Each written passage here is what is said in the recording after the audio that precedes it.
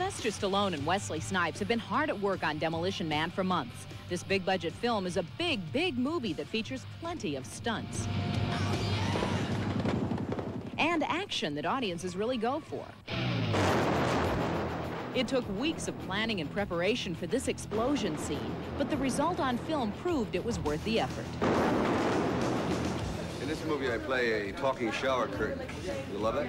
Much of the filming was done on elaborate sets. Sly showed us around this one designed to look like a futuristic kind of deep freeze jail.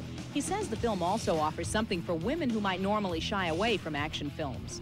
Yeah, a little frozen nudity, and I must admit I performed well. I'm very happy. It was not a bad nude day. It was a good, like a bad hair day. It was a good nude day. I'm gonna love running this place. In the film, Snipes plays an evil madman who escapes from cryo prison, and Stallone is the Demolition Man sent in to bring him down. I've been dreaming about killing you for 40 years. I'll keep dreaming. While the two are big-time enemies on screen, Wesley says off-screen they were anything but.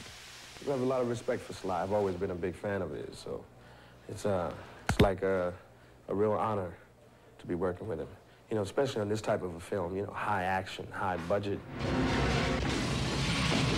And at 47, Stallone still loves making action movies and says retirement is absolutely out of the question.